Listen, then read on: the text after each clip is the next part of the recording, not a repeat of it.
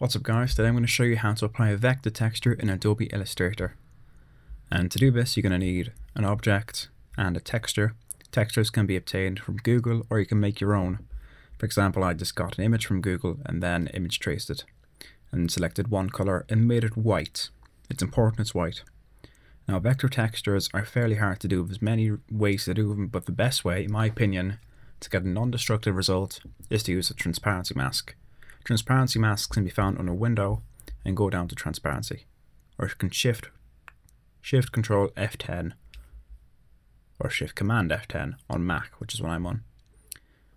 I've got it highlighted here because I use it quite a lot because it's a very useful tool. Anyway, I'm going to go to my type, which is going to be a subject I want the mask, the texture to be applied to, and I've just made it an outline just to make it a bit easier. Now I'm going to make the mask by clicking Make Mask on the Transparency window. If you can't find it, go down and go to More Options on the Transparency window. Now we've got this applied, we're going to copy the texture, Command C, go back to the type, which is invisible, so you have to reach around, and go to the black box on the Transparency window, Command V. This will paste the texture. Once the texture has been pasted in the Transparency window, you'll see the type is now visible with the pattern on top of it. We can drag the image and manipulate it in any way we want, almost like an isolated layer on the type, to get the effect we want. Now, all we can do is edit this.